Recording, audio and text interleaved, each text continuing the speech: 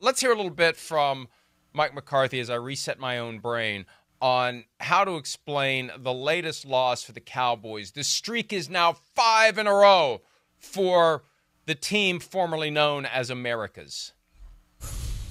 Well, it's very frustrating. It's frustrating for everybody. Frustrating for the players.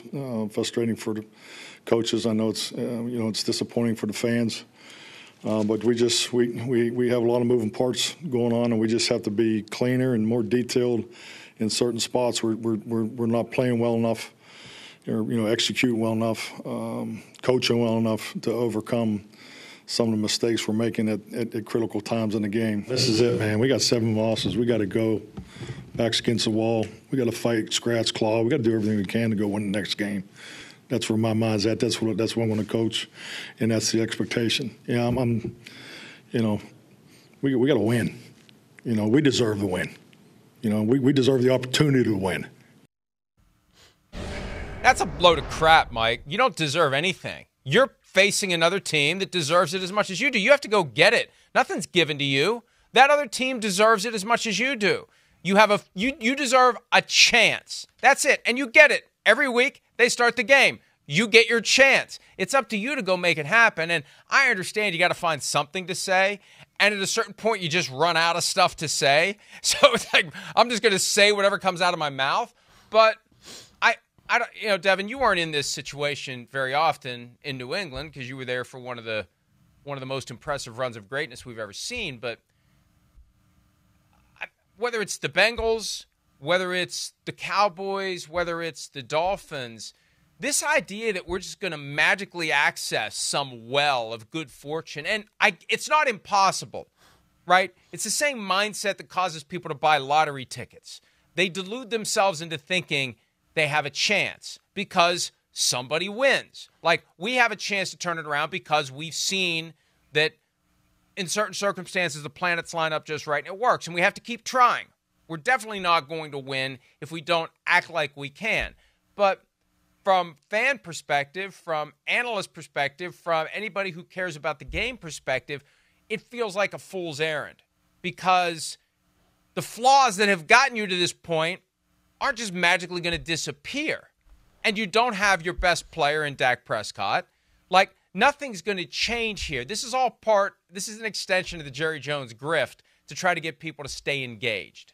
Don't give up on us. Keep coming to the games. Keep watching on TV. Keep giving us your money because we're not giving up yet, even though we should. And I guess my question for you, and again, you didn't experience this, at some point the locker room is going to smell the same BS that we smell on the outside. And they're going to say, look, and I know you want to compete and you're aggressive, and I get it, but at some point you accept the fact that this just ain't the year. Yeah, and one of the things is you got to be real with your team. 2021, at one point in the season, I believe we were 2-4, something like that. And we kept coming in the locker room, and I think that was the gift of playing in New England. Like, the sound bites weren't going to come from us that you could go and what you just said, Florio, because as soon as I heard we deserve, I thought the same exact thing you thought. What do you mean you deserve? You think you're the only team that's working hard? You're the only coaching staff that's staying up and trying to think of a game plan? I'm like, no, all 32 teams have coaches and players who are determined to win every week. It's what do you do in practice? How do you coach? How do you get better as a player? Are you on the jugs machines? Are you staying after extra to do things that you're not doing well in the game? Like, that's the things that separate from you winning and losing a football game, not just showing up. Everybody's showing up doing those things. But in 2021, in our building, we kept saying, we're better than a 2-4 team. We're better than this. And I remember sitting there in a defensive meeting, and I was like, guys, stop saying that shit. There's no such thing as like we're better than our record. Yes. We don't actually, like, every team who is losing, they say the same thing in their building. And it's what I've been saying about the Bengals the whole season, and I still picked them Sunday night and fell into the trap. But you practice bad habits and you keep believing in what you're saying. We're a slow start team. We get going in November. We get going in December. No, like, what you continue to put on tape will continue to haunt you. So as we watch the Bengals Sunday night, and I know the Bengals are catching a stray, but it seems like, oh, here they go again. They didn't come ready to play. They come storming back. Then they miss 2 field goals and lose out on 6 points.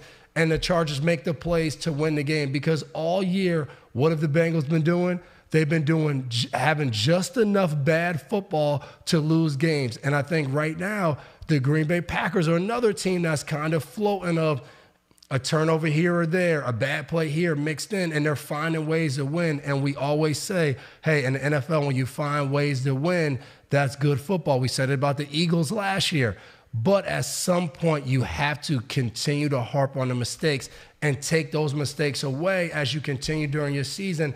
And then you start to say, okay, we're finding ways to win, and we're cutting down on bad football that stops us from winning. And right now, when you look at the Cowboys, the bad football, whether it's a bad decision, whether it's a bad play on the field, like they haven't gotten away from that. It's like in the key moments when you need the plays, you get a drop pass, you get an errant throw, a few missed tackles, or we're fighting at the end of the game every single play in the last 3 or 4 plays of it's a scuffle here, it's a scuffle, and then Joe Mixon runs over top of you and he gets in the back of the end zone. He starts acting like he's spanking somebody, because like that's what football's about. It's not after the whistle. It's who's going to be the tough guy once the whistle happens, who's going to be the team that makes the right play in the right moments. Those are the winning teams, because every single team can draw 8 to 10 plays of every game and say, man, if we just got these plays right, we would have won. Yes, we know. Like, that's the difference in most football games. Problem.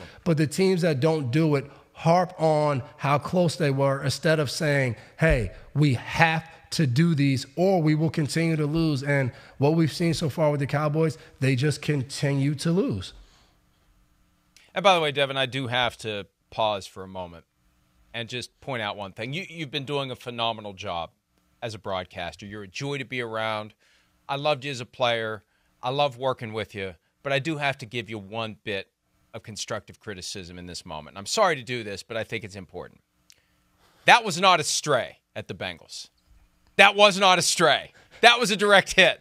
So and it's deserved, because you're right. These narratives take over, and if the players believe it, they lose sight of the fact of what it takes to dig out of the hole. Instead of standing at the bottom of the hole saying, hey, we're kind of in this hole, but maybe somebody will come pull us out. You pull yourself out, and you pull it out one step at a time, one grab of an exposed root and pull your ass out. That's the only way to do it.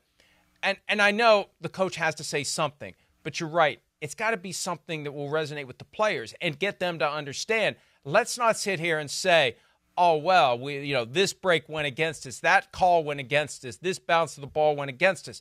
You got to make it go for you. Hi, it's Mike Florio. Thanks for watching PFT on YouTube. Hit subscribe for the latest news and analysis from Pro Football Talk.